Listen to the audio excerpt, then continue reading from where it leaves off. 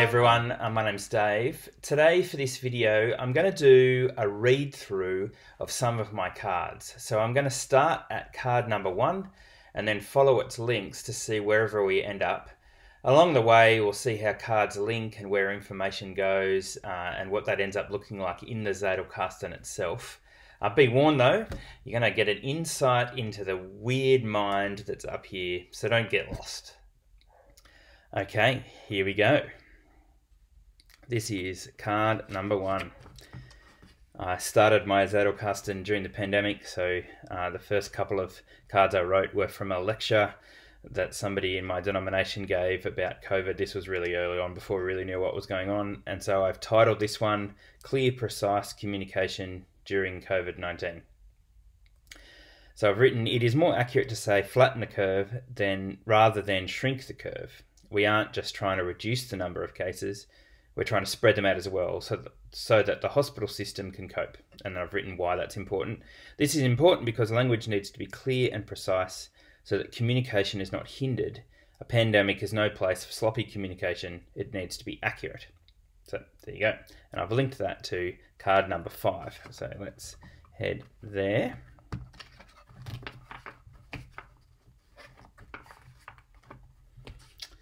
Card number 5 I've called How Much Death is Acceptable. When the government is formulating a COVID response, they are making an ethical call on how much death is acceptable. A low death rate is more important than a thriving economy. And then I've written a thought. I wonder if this is a result of a latent Judeo-Christian ethic. And then I've written, I'm really pleased the government is making these decisions. I want a government that's going to keep me alive. And then I've got a link back to card 1, but then I've also linked it to card 1.1 and 1.1.1. So let's just go to 1.1 to see what that says. So we're going backwards here. Here I've got, the heading is Eliminating COVID-19 like New Zealand. I'm in Australia. We aren't trying to eliminate the virus like New Zealand has. This means that there will be peaks and troughs in the spread of the virus. This is important to know about because as a leader, I need to be able to communicate clear expectations. It provides knowledge to be able to respond and not react. So that's what I've written there. And then I've linked that to 2.1.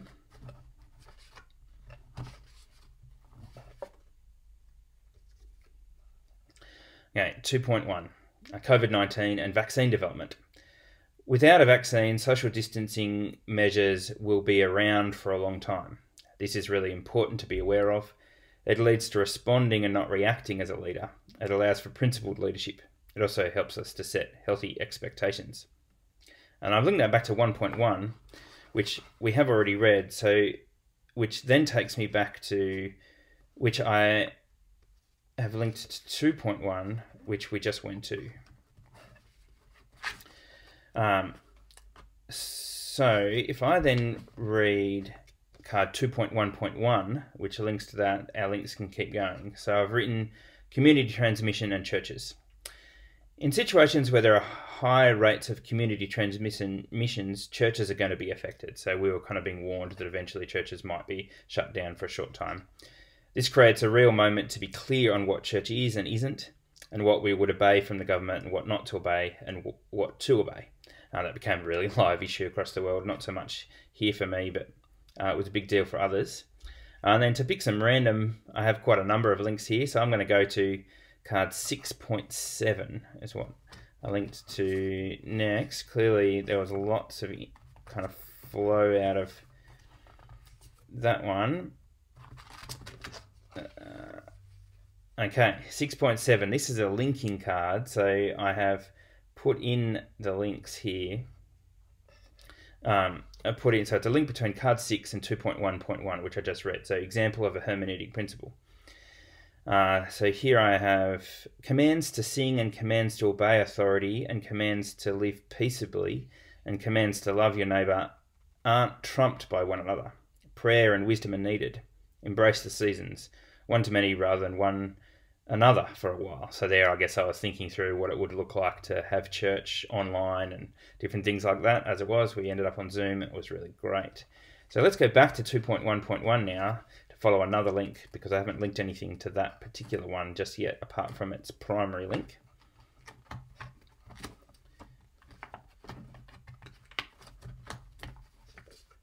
Okay, so I have a link here all the way to card 176. So let's dip all the way back a long way into the future here.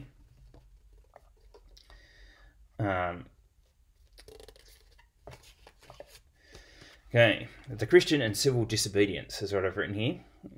I've got here, sometimes a Christian's best testimony to his neighbour may sometimes be to courageously resist obeying God and not man, as in Daniel and Acts 4 and 5. But then I've noted that Daniel also went along with a whole bunch of things with his hostile government in Babylon. He stopped short of a complete buy-in to their anti-God culture. That's a really important point to make, that personally I obeyed lots of stuff the government asked us to do, even if it was weird. And so now this has given me a link back again to card 1.1.1. So let's see there if it's going to keep us going. This is interesting that I've ended up in a bit of a loop here, but it will eventually come out. Okay, so that one won't take us anywhere. Oh no, hang on. 1.1.1. This is a bit different. Governments acting as servants. Australia's COVID response has bought Australia time to respond. There are enough ventilators and PPE to care for people. And this is a good example of governments being true servants and ministers. So maybe I was thinking about Romans 13. This means submitting to them can be a joyful thing. And then that has a link to card number 5, which we'll go to now. And that's the how much death is acceptable, which gets us in a loop. So I'm going to stop there. I'm going to pick somewhere else to start in the Zettelkasten and follow some more links for you. So why don't I go all the way to here, card 37. I've titled this Image-Bearing Identity of Creatures. So if you don't read the Bible much, this is a bit of a theology thing. I'm hoping to just give you an example of content if you aren't aware of the theology. So this is a bit of a summary of Genesis chapter 5, verses 1 to 3. And it's a bit of the logical order of what happens in that passage. So when God created, he made humans in the likeness of God. He created them, and then he blessed them, and then he named them. And then Adam had a son in his own likeness and image. And so therefore, image bearing is passed on. And then I've got a quote, I think, which must be from, a guy called John Murray. There's a quote here. The identity characterized by the image of God was maintained in Adam's offspring. And then I've got quite a number of links there. So I'm going to follow 114 that links to. So flick forward to 114. Oh, gone too far. I really love kind of flicking through.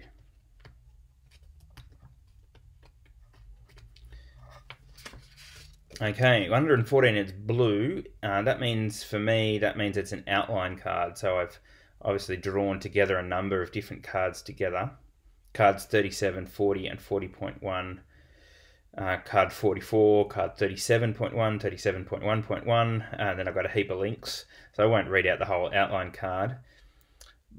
But let's follow one of the links. So let's go to card 40. See what that says.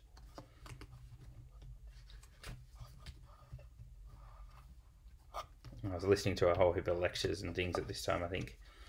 Here we go. Card 40 is, what are humans? So Murray, that must be John Murray. I was reading him.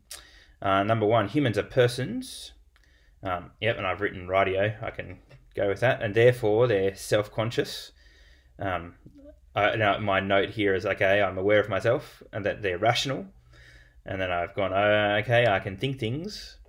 And then Murray has also asserted that humans are moral and religious. And what I've written here is that's less self-evident to me. I think at the time I wanted more information about what that meant. And so what I've done then in 40.1, I've fleshed that out a little bit more as I've thought. So a human being moral means a human has responsibility, because metaphysical likeness grounds obligation. The first principles, i.e. who we are as creatures, grounds our obligation. That's as in creatures are supposed to obey our creator God. And so therefore, fulfillment of an obligation consists in conformity to the image of God. That's what I've got there. And so 40.1 then links to, let's pick a random one, 51. A bunch of links for that one.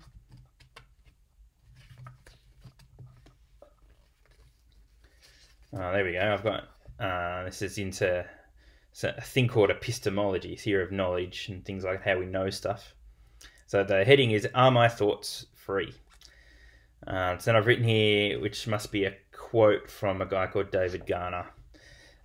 Every thought that I have is dependent and created. Our ability to think is a God-given aspect of being created in God's image. Therefore, when we use reason to reject God, we're using the tools that God has given us to rebel against him. We cannot think without thinking as creatures.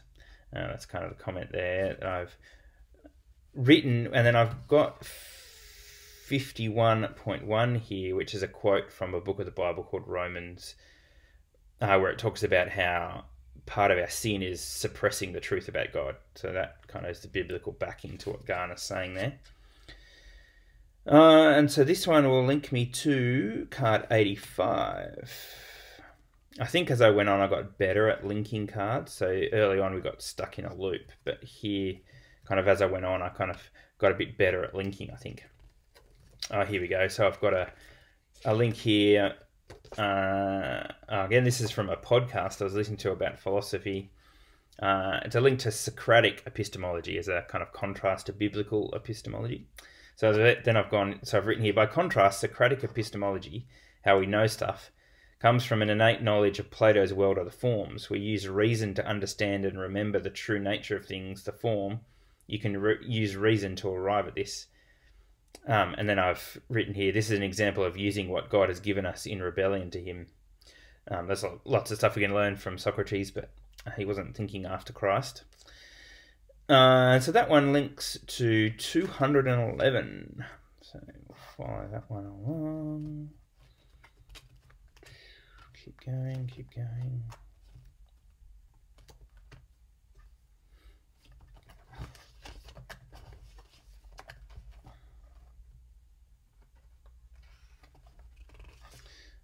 Here we go. I was reading The Rise and Triumph of the Modern Self by Carl Trueman, and he's talked about the political man versus the idiotic man. So he's quoting Philip Reef.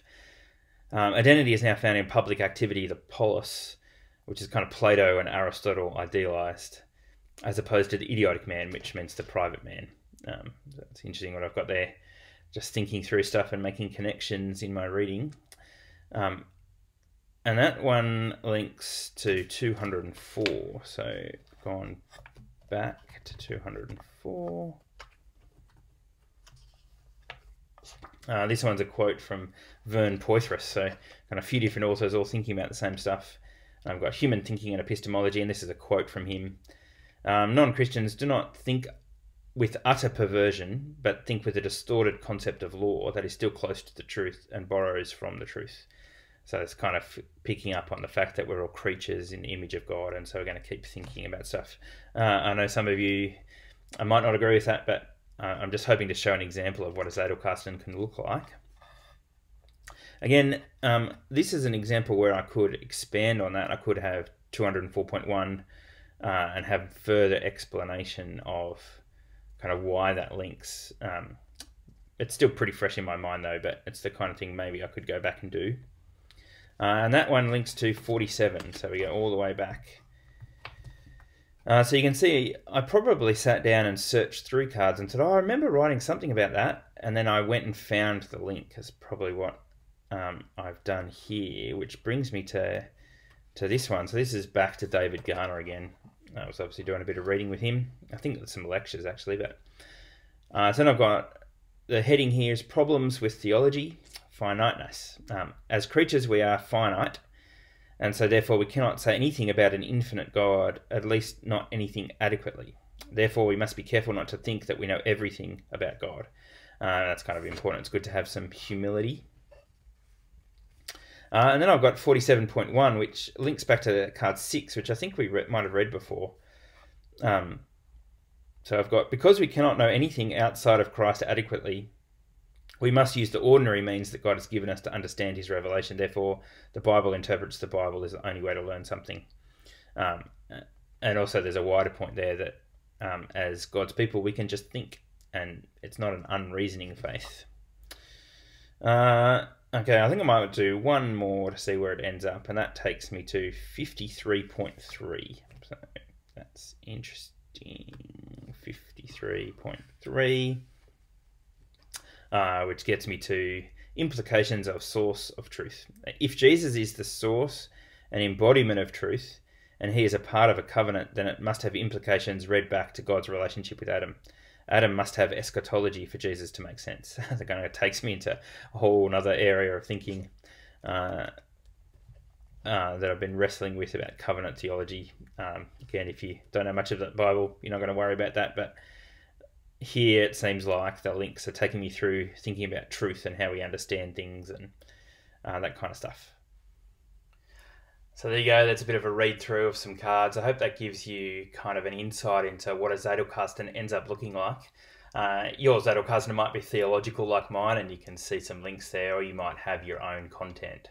But the point is that you end up going on a learning journey through your Zettelkasten. Just as a quick word, I'm going to start randomly blogging through my Zettelkasten, some links and different stuff, just to see the interesting connections of between knowledge. So if you want to have a look at that, my website will be down in the show notes. You can have a look at my blog. It'll be labelled Zettelkasten or something like that when I get there. Either way, happy learning.